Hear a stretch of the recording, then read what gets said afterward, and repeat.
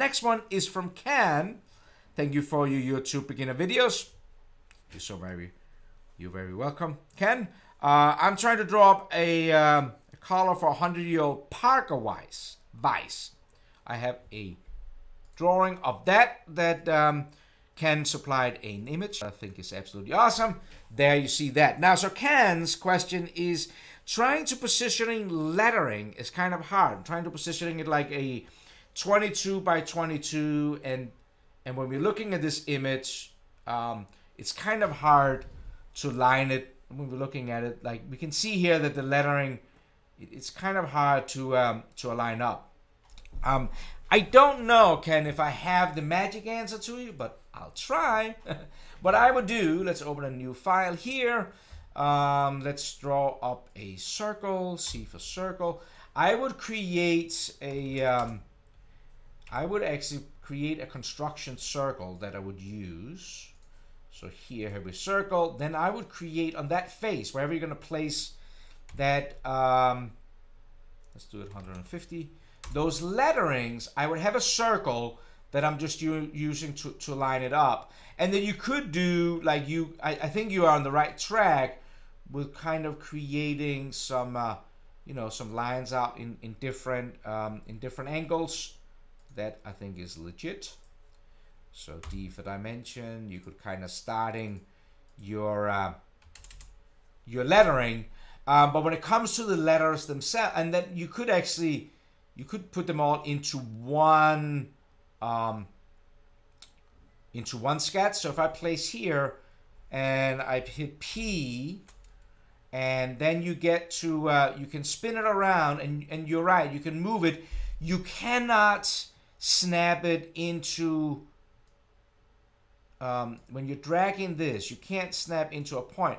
But what I would do was I would just zoom in, because to be honest with you, Ken, when it comes to text like this, it's really just, if it looks straight, it is straight.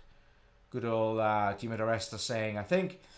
So you could place this point. You can see how you kind of get a shadow, but you can place this point close to that intersection, and then look up here and start playing with the angle, and you will see that it intimate with 5 degrees, but you can't type in here. So if I do minus 122, that's too much. 121, that's still too much. 120, that makes it a little open. 0.5, that there looks like it's following pretty dang close that line. I'm gonna hit enter to that.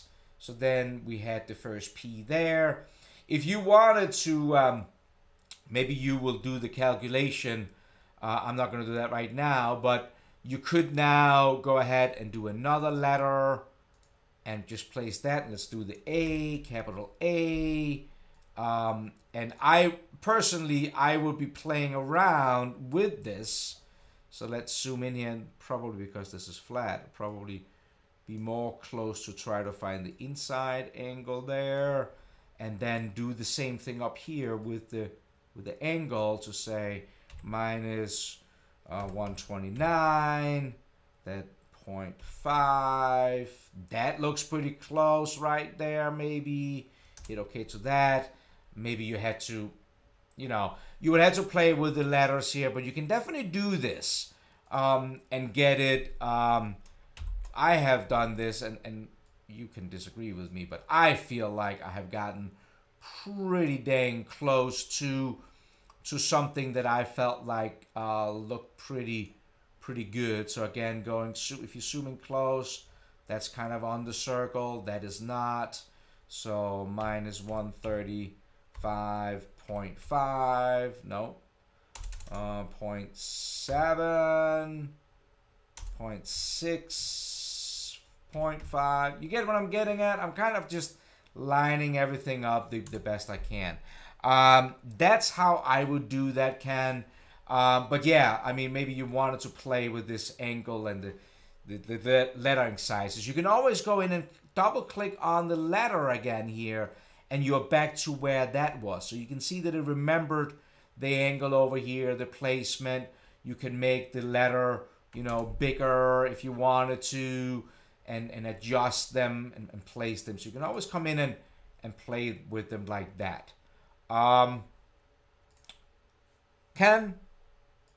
that useful? I hope that was useful. That's how I would do it. Like I said, I'm using the Jimmy DaResta kind of thing that is like, you know, when it looks straight, it is straight kind of thing.